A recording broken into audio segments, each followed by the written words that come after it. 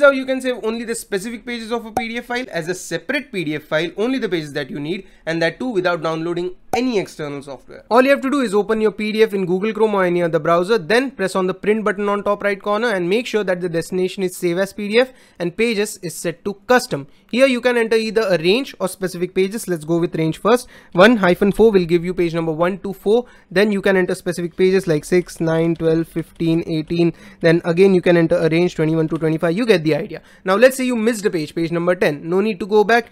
Enter a comma, page number 10, and you've got it.